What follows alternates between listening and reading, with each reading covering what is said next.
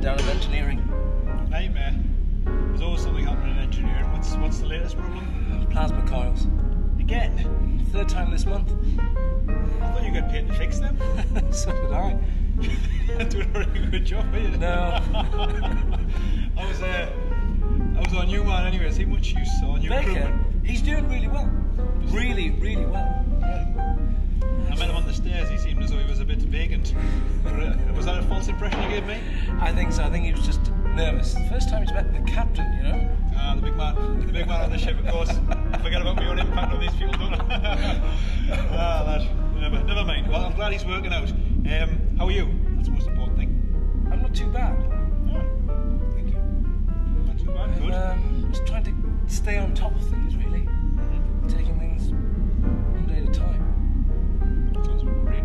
Is there anything particular that's been troubling you? Because you don't seem to have been yourself of late. I don't know if I'm wrong to say that, but I have noticed you haven't been quite your usual bubbly, effervescent self.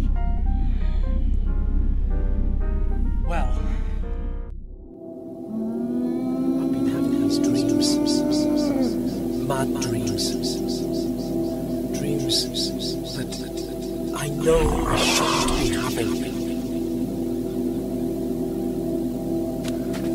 John, what are you doing?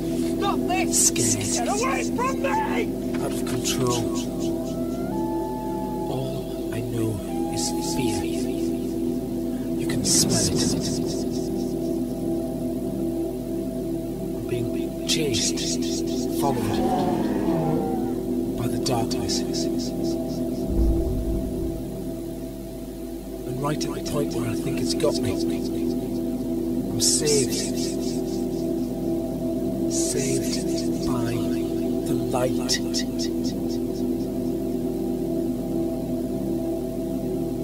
Am I crazy?